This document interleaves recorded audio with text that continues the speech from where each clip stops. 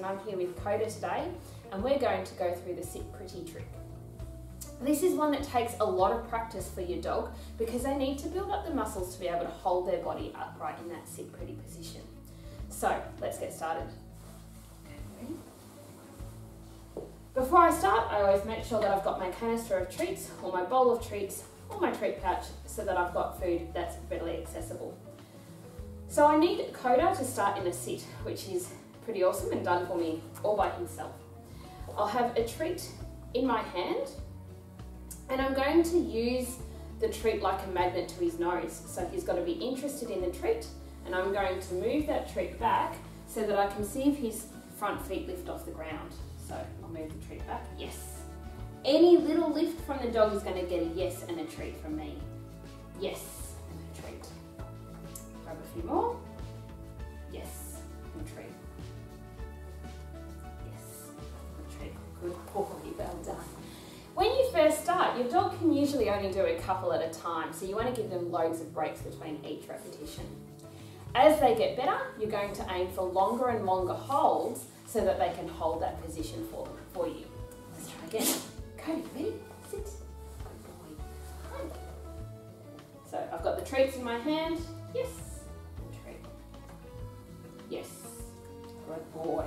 I'm saying yes that moment that his feet come off the ground. Yes. Good boy. Well done, Cody. Good boy. When I want to build a little bit more duration, I can either use a prop or my hands to try and help support them a little bit. So if I was to use my hands, what I would do is, sit. As my dog lifts his feet up, I'm going to slip my arm underneath there so he's got something to rest on. So his feet go up, yes. And I can use my hands here, making sure that I'm feeding nice and high so that I can try and keep that back as straight as possible. Now Coda's leaning a fair bit on me, and you'll be able to tell that by how straight his back is. What makes it harder is that if I need to move my hand away, he's not able to hold that position. But what holding him there does is helps build up those muscles in his tummy to be able to support that sit pretty position. So I'll show you again. I'm going to move him up, I'm going to put my hands here, and I'm going to feed him up nice and high, so I'm trying to keep that back as straight as possible. Yes. Good boy. The other thing that I can use is the couch. It works really well if you have an L-shaped couch, so you've got that little corner that you can use. So I'm just going to move these out of the way. Coda. And I'm going to get Coda to sit with his back facing the couch.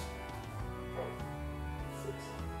I'm going to ask him to go into the sit pretty position, and what this couch will do is just give him that extra support so that he can't fall backwards.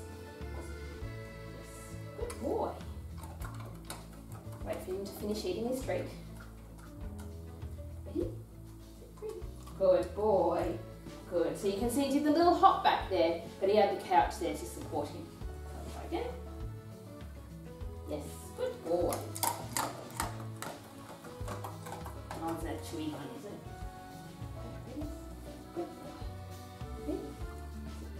That was a nice one. Yes. Good boy. There you go. Have a go with your dogs at home, and don't forget to send your videos to show us how they go.